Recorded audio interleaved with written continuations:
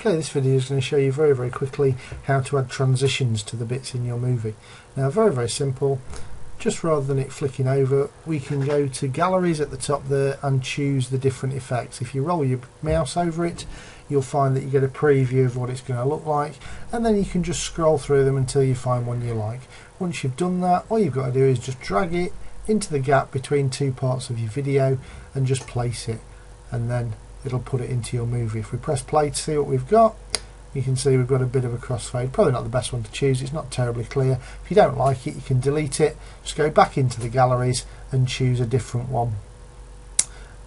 Pretty easy, just to make the transitions between your clips a lot better. Let's try this one. Yeah, that looks a lot better. Okay, a little bit clunky on preview, but that'll come out fine when the video's exported.